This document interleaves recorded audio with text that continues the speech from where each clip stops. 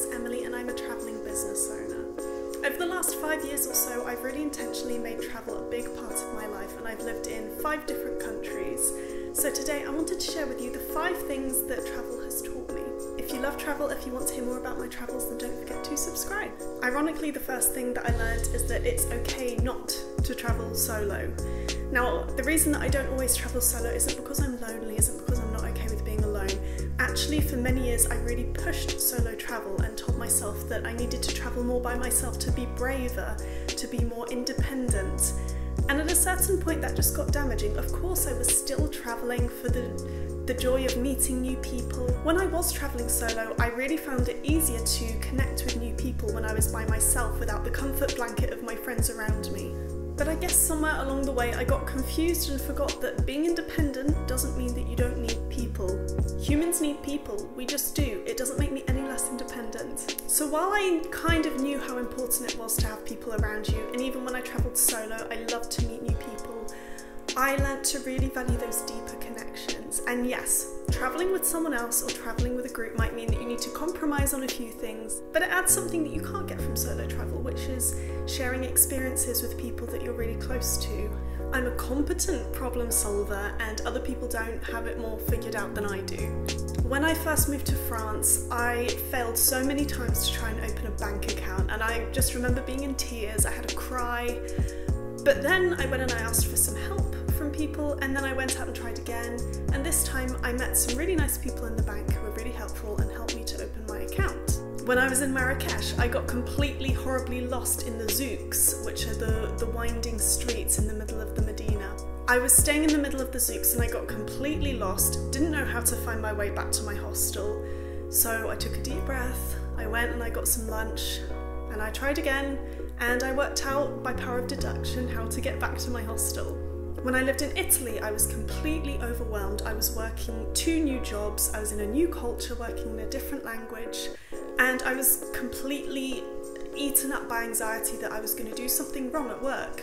I overcame that, I met those deadlines, I overcame the learning curve in the new job, and I really thrived in that working environment. And I think that was the moment when it clicked for me that through all of these problems, which are very normal in life wherever you are, each time I've managed to find a solution and I can overcome this.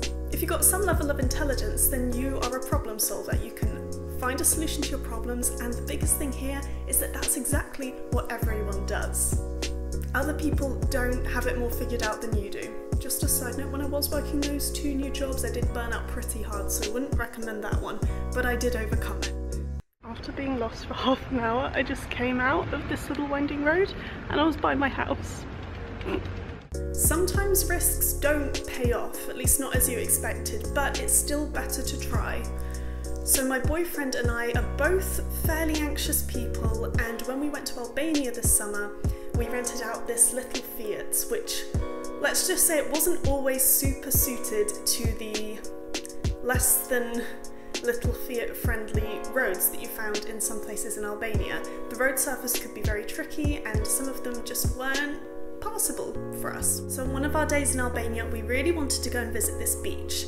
The problem was the turn-off for the beach was on the bend on a very busy road in the middle of the mountains, and we were stopping having a coffee beforehand looking at Google Maps, and we almost convinced ourselves that the road surface wasn't going to be suitable for our car wouldn't be able to handle it, it was a rental car, were we going to have to pay a load of money to get rescued?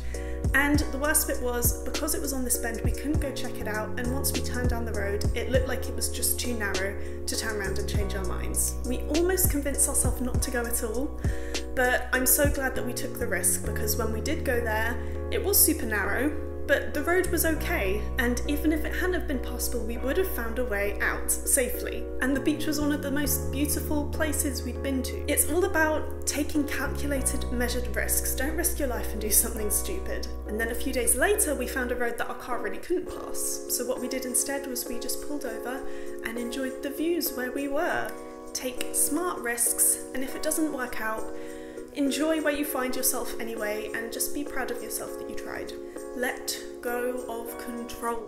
I love to be in control, and I don't mean that I have to have every single second of my life planned out, but I like to know what's going on, and I like to be able to change what's going on and have agency in my life. But the thing is that that's not always compatible with normal day-to-day life, let alone when you're in a brand new country or a foreign place that you don't know much about. Like I said, when we were in Albania, we had to change our plans a lot because we just didn't have enough information available to us before we actually got there to always plan things. So one day that actually meant postponing arriving at our hotel because it was just too dangerous to drive the mountain route that we needed to for the extra hour before we arrived, because it was already dark and it was a very dangerous road. So time and time again I'm reminded of this in my personal life, in my travels, in my business, that I can control the things that I can control to the best of my ability.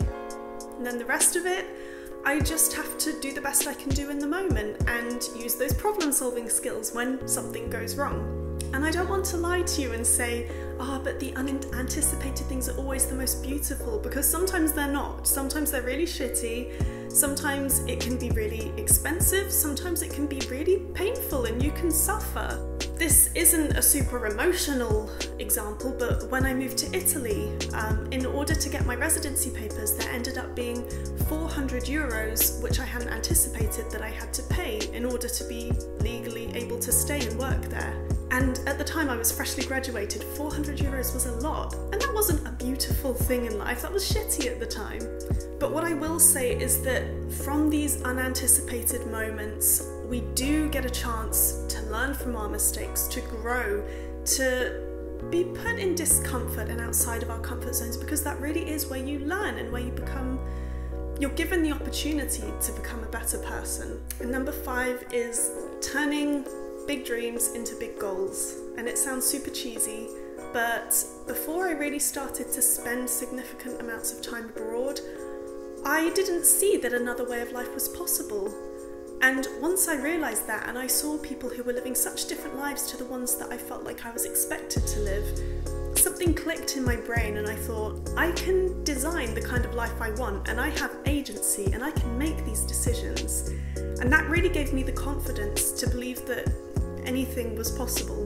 When I lived in Italy for 6 months, that gave me the confidence that even though I had to go back to the UK, I could actually put a plan into place of how I was going to move to Italy. And actually, even when I did move to Italy, I didn't fully know how it was going to work out, but I had this idea that I was going to move there after graduation, I was going to start freelancing in social media, and sure enough, 12 months later, I was making a living from being a social media manager, freelancing with one of the top agencies in the area of Italy I was living in. I was offered a job as a social media manager. One of my big goals has always been to work freelance in the world of social media and do that while I'm living abroad and travelling. Earlier this year, I decided that I wanted to climb Mount Kilimanjaro and make a documentary about it.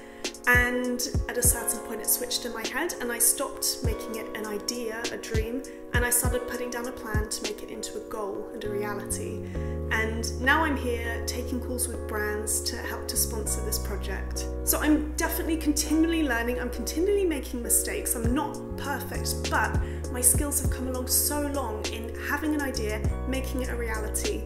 And the biggest lesson I've learned there is that if I have a dream, if I have an idea, I have the power to make that my reality and to put a plan in place to make it happen. This is a little bonus tip and something I wanted to throw out there.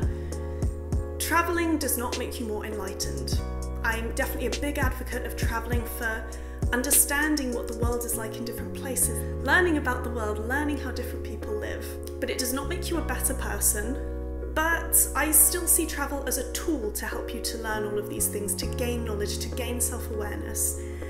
And equally, I've met a lot of people with access to these tools, people who have been able to travel to places in the world that I haven't seen yet and are far more well-travelled than I am.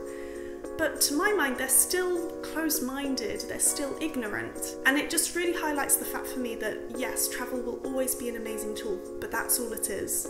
Some people aren't going to become more self-aware from travel. Some people are still going to be closed-minded and ignorant.